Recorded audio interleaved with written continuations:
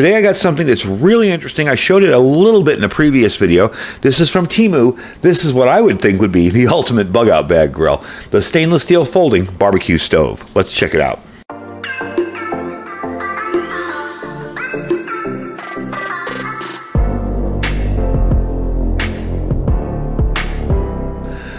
All right, folks, welcome back. So I wanted to show you this in a full separate review. We did the little coffee maker and the little teapot previously, but I wanted to show you this one separately because I thought it was so neat that it deserved its own video. We're going to go and put this thing together. We're going to take it outside, try it out, see if it holds up. I'm a little concerned if it's going to warp or not, but I mean, it was $9.57, and I will leave you a link down below if you're interested. So definitely check that out. I'm just going to throw some Spam on here today and grill it up. We're just going to do a wood fire in it and just see how well it performs. Now, what I like about this is the compact size of it. This thing is so tiny. I mean, when we put it together, you'll see. I mean, there's your grill right there. But it's got enough real estate on it to actually cook something legit on it. And these are going to be your side pieces here, like that. And if you notice, the bottom is going to be nice because they interlock. So you won't have all that stuff just falling out. You do have room for air and for ash to fall out, but you won't have stuff just falling through the bottom like I did with another similar kind of thing. These are your side pieces. Basically, now I stink at putting these things together on camera. Off camera, I'm a whiz at it. On camera, I'll probably make a fool of myself here, but let's try it out. So basically, you're just going to slide this thing together like that, okay? And I'm just going to lift up this side and slide this side in. So it's fairly simple to put together. I would say that as it starts to be difficult to put together. And what I think I'm going to do with this piece is just put it all like this and then slide it in. Might be a little bit easier that way. But you get the idea. I mean, it's a very simple stove to assemble and slide in there and slide in there. And I think we got it. There we go. Okay. So you see how it goes together. That's it right there. It's just a matter of kind of learning. I've only put this together like 2 other times. It's a matter of learning which order you want to put it in. So like I said, you've got these little tabs on the bottom that will support the stability of the stove. And once you put this grill on top, it's a pretty darn stable stove. You will notice that the grill has little pieces sticking up. That's for your little edges and your corners. So it goes in there and it's nice and stable and it's not going to fall out or flop around or cause any kind of headaches with it. So what I'm going to do is I'm going to build a little wood fire in this thing and we are going to test it out and see just how well it holds up. There, I got the grill on right. See how it holds up. You do have areas to feed this. Something I was a little concerned about at first. I'm like, geez, am I going to have to pick up the grill every time? Well, this is primarily a twig stove or a twig grill. You're going to be using smaller pieces. So you have a side here, you have this little area up here, and also a hole here and an area up here to feed twigs in. Again, I'm going to build a decent enough fire in here to get it started, and then I'm going to cook on the coals. I don't want to be cooking on open, raging flame.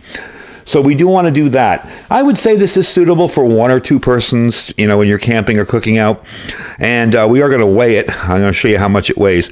But all in all, I got to say for the price tag, if this thing works and holds up, I'm going to be pretty impressed. And another thing that's cool about it is you can use charcoal, you can use wood, any kind of biofuel you want. So you really don't have to lug around biofuel or wood or whatever if you're going out camping. So it's a nice kind of a backup wood stove. You know, I know sometimes with my go gear, my bug out stuff, I'll pack an isobutane stove and then a wood stove on the side, maybe a super light titanium one, doesn't take too much, you know, weight and real estate in the bag up. That's in case I run out of my isobutane. My bug out bags are geared for a quick kind of 2 to 3 day get out of Dodge type thing. They're not I'm never coming home bags. I have totes for that, all filled up with food and enough to last me at least a month. They're for quick getting out of town for short-term emergency. Even maybe I get a call on the radio saying, hey, we got an emergency situation. We need you to go up on the mountain and do this, or we need you to go over here and do that. You might be there for a day or 2. Well, I'm all ready to go with that. So that's kind of why I keep the bug out bags. They're not long-term, you know, never coming home type bags. So what we're going to do is put this outside. I'm going to do some wood. I've chopped up some, this sounds so horrible, dollar store Spam. It just sounds bad. we're going to take that outside and see how well it works. So let's get the grill outside and get you guys along with me and fire up a fire in it. Now, before I take this out, I did want to show you this thing weighs about 17.25 ounces. So it's really not a super heavy item. It is stainless steel. It does come with a little storage bag here that I have underneath everything. So we're going to take it outside and fire it up, but I did want to show you the weight because I figure if I have to wait for this thing to cool off and bring it back in and weigh it, it's going to be a while. So there you go, about 17, 18 ounces. Not bad. So first off, it's really windy down here. Let me apologize for wind noise ahead of time, but today we're going to try out some pyro putty. I've shown this in the channel before. I have a little piece here that I actually took apart from last time. Basically what you're going to do is it's kind of a putty-like material, but it also is very fibrous. So you're going to try and open that up with as many fibers as you can get on it, and then just hit it with a ferro rod. Now hopefully this doesn't blow away. That's actually pretty simple. And there we go. So we're going to let that fire start up. I'm going to put some more wood in there. Once we get it down to a good bed of coals, we're going to bring you back and try to cook some Spam on it. Alright, so it seems to be working fairly well. Nothing's falling apart on me yet. I didn't expect it to, really, but you know, when you try out an expensive gear, you kind of always wonder. Now, you'll notice I have a couple buckets back there. I kind of set up a little bit of a windbreak out here because it's extremely windy, and I think I'm going to move this guy back a little bit. It's extremely windy right now. So, now this is interesting. I'm noticing back here, you see that little piece coming up there? It's almost as if this stuff is too weak to, yeah, see?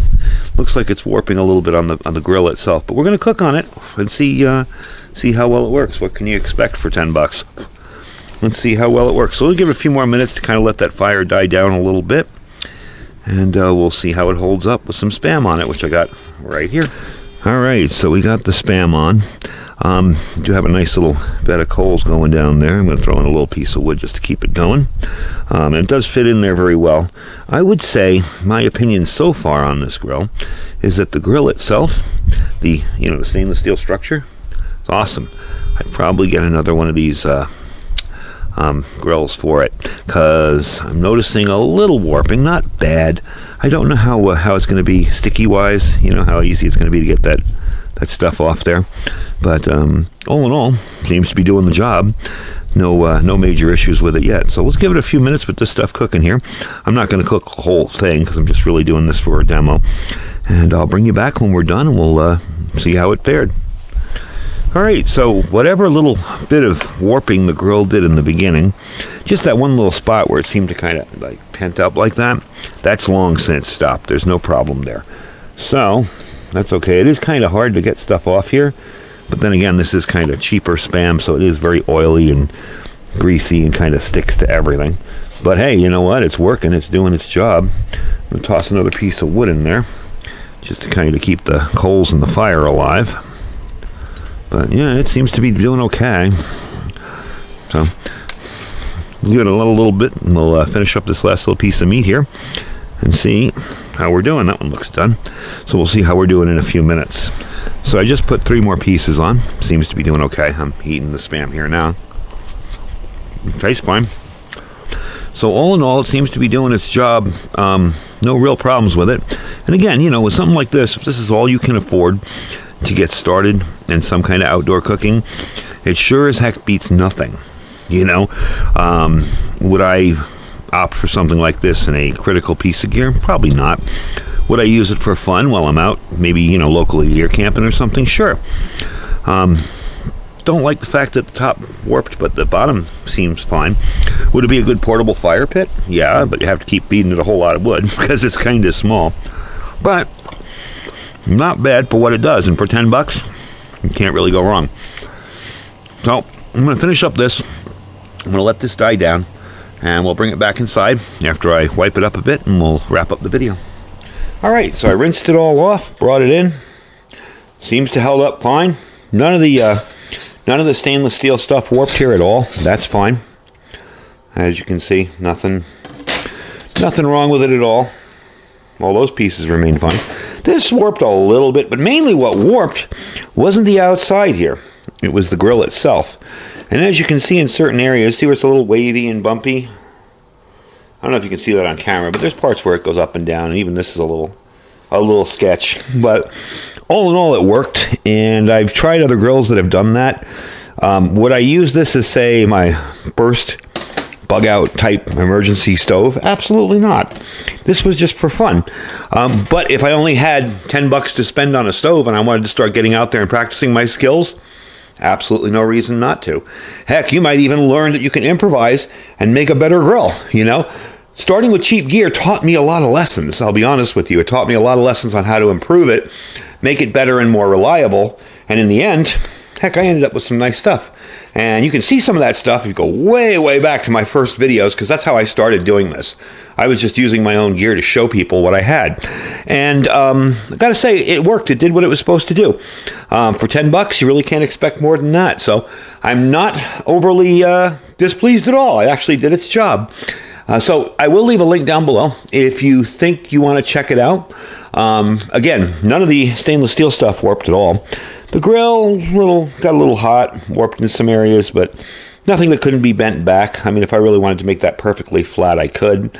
But definitely a cool little piece of gear for a quick little camp out. If it's all you can afford with emergency gear and you want to cook some food, believe me, you're going to be real thankful for that. If you could afford better, I'd buy better. But I wanted to test it out because it looked to me like it was really, really thin. And honestly, I figured I'd heat it up out there with some wood, and this would start warping, and that would snap, and you'd hear it bend and tweak. Didn't do any of that. The only thing that warped a little bit was the grate of the stove, and that's a little thin anyway for that. So all in all, I'm pleased with it for $10. So check out the link down below. You can try it out and see if you like it. Definitely worked for me. I was pretty happy with it, so I think I'm going to hang on to it and maybe mess around with it more in the channel when I need a small little grill. Definitely would make an awesome fire pit. You could just throw this out and keep it as a fire pit. Cook over it even with a stick or whatever. So definitely does its job. Maybe not the most expensive thing in the world, but it worked. Anyway, folks, that's the video for today. Link for this will be down below if you are interested in checking out this little grill from Temu. I don't know that I'm going to be doing more Temu review stuff. I just like to check out the cheaper stuff and see if it actually works. So I definitely wanted to try it out, see if it was worthy of $10, and I definitely think it's worthy of $10. No issue with that at all. So, link will be down below, like I said. Check out the link. Check out all our other links. We have my Amazon affiliate store down there. If you don't see anything that you like in the store, or if you're just interested in helping us out, you can just click that link and shop every day you shop on Amazon. We do appreciate when you do that. Our freeze-dried wholesalers link, as you guys know, we have the sale going on there. You can save a whole lot of extra money now. My code is bumped up a little bit. Save you some money as long as you buy some of those breakfast items. So definitely check that out. Our My Patriot Supply link, that's preparewithiridium.com, preparewithiridium.com. We have an amazing deal on that 3-month kit again. $200 off, under $600 for 3 months worth of food, 25-year shelf life, tons of food, comes in buckets, already sealed. Basically, all you got to do is make sure you have enough water stored, put it away, and you're good. Below that, of course, is our Thrive Life freeze-dried food store. You guys definitely check out Thrive as well. They make some really good stuff and really healthy and nutritious. No additives, no chemicals. It's just raw ingredients that you put together and make your own meals out of. I thank you guys for watching me today and grilling with me a little bit. Stay safe and stay prepared.